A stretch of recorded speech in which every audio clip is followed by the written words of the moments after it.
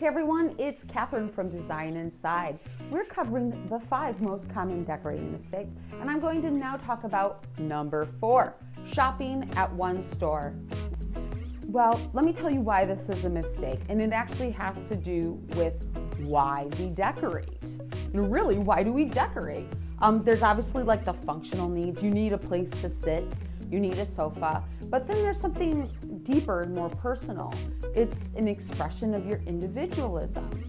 This space can express comfort, curiosity, prestige, whimsy. It can feel energizing. It can feel relaxing. There's different things. Your space has a personality. Also, your environment resonates personal meaning. It shows something that's meaningful to you, and the visitors to the space, they have a personal experience as well, and they understand a little bit more about what makes you tick. Here's the deal. Spaces need to feel alive.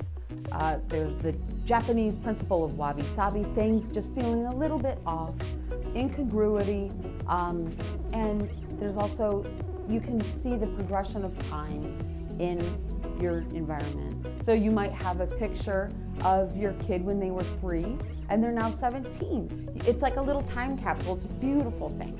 But now here's the thing. When you shop at one store, the space feels artificial, feels plucked right from a pre-boring magazine, and it doesn't show any of that character, your character. So I'd like you to challenge the senses and make your environment nourish you. Don't just make it purely functional, ripped right out of a catalog. That's it. Thanks. Bye.